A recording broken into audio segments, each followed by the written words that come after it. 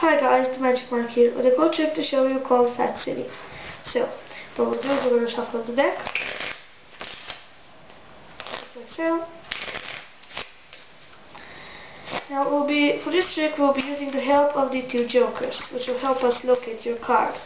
But we won't use them just now, so what we'll do is we're going to take the jokers and we're just going to square them up and set them right here. Now what we do is we're going to shuffle up the deck by giving it a couple of cuts, a couple of shuffles, just like so. Okay. Now the spectator can go to the deck and pick any card. So let's say the spectator picked this card right here. The spectator remembers the card. Now what we do is we're going to set the card right on top and give the shuffle the card into the deck, just like so.